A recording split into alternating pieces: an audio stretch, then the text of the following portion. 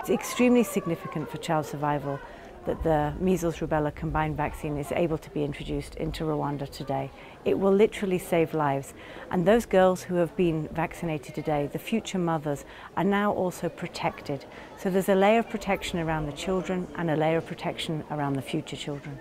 Urakoze burya gukingira ni ngombwa nkuko bakuze no kubivuga burya ni byiza gukingira mbere yuko umuntu anarwara cyane cyane ko muri aka gace kacu murabizi muri Afrika tunda kugira indwara nyinshi cyane kandi nyinshi ugasanga iyo ukingiye cyane cyane abana usanga izo ndwara ubashije kuzirinda ugasanga ni byo biduhendukiye kandi bitumye burya binafasha no mu gutera imbere kw'igihugu kuko usanga igihe kinini cyane utakimara ujya kwa muganga gukingira rero ni ikintu tubona tugomba gushyira imbaraga kuko usanga ari nayo makiro y'ibihugu byacu.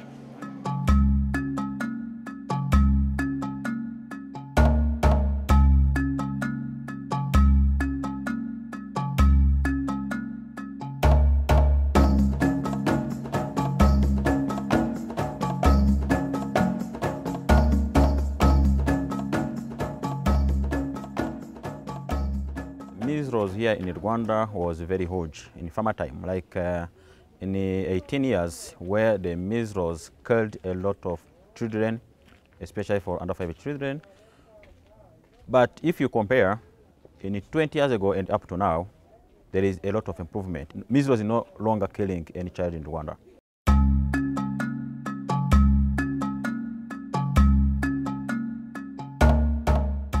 Rwanda has managed to bring measles under control, and as a result it's now more obvious cases of rubella when they present themselves, because actually the symptoms between measles and rubella are actually quite similar, and yet the manifestation of rubella, particularly in a pregnant woman, can be potentially life-threatening for a child.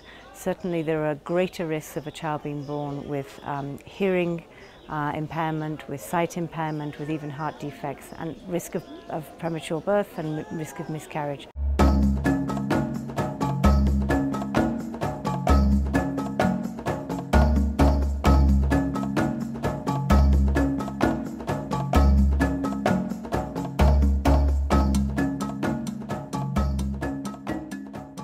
A few years ago we identified that rubella was one of the key illnesses that countries were telling us was something they'd like to benefit from vaccinations for.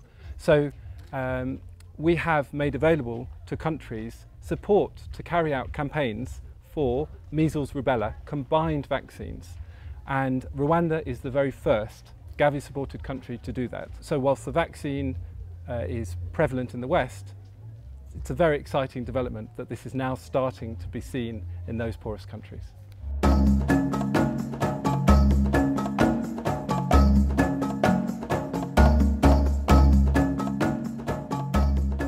It was Rwanda who asked for this vaccine, as it's the case that countries ask for any of the vaccines that GAVI provides.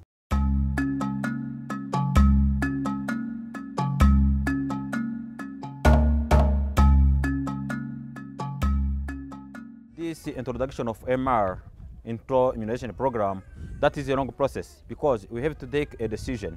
The decision has to come to the high authorities. The government has to commit that it's going to sustain the program, to give the money to the program implementation. You can have donors to give you the support, but what about to give the service to the population?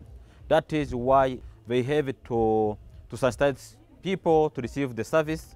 They have also to sensitize government to have ownership to put much funds into implementation program.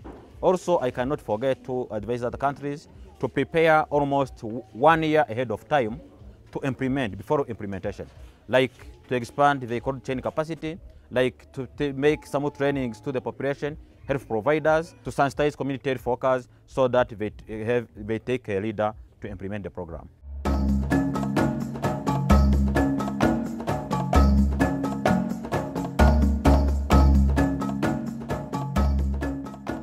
Well, I'm a firm believer in the power of partnership, and I think this is a real demonstration of how partnership can save lives.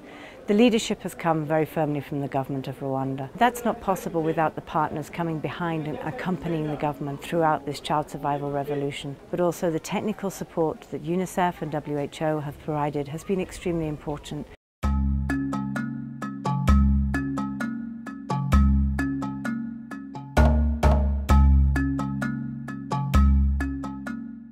After we have that catch-up measles campaign, we are going to put rubella and measles combined vaccine into routine immunization program so that every child who have got 9 months will receive from now rubella and measles combined vaccine. We fund the campaign, which enables a big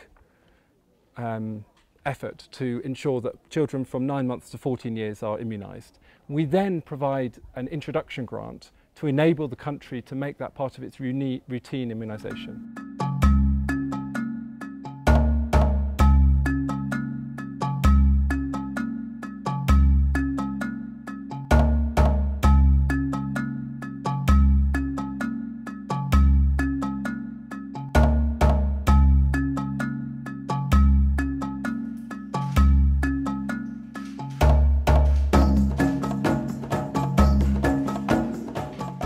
Njye nuba mfite icyizere kuko ndakwiye ko gukingira usanga ari ikintu abantu Nyarwanda bitabira cyane, ariko ubundi mu Rwanda ndumva mfite icyizere gihagije.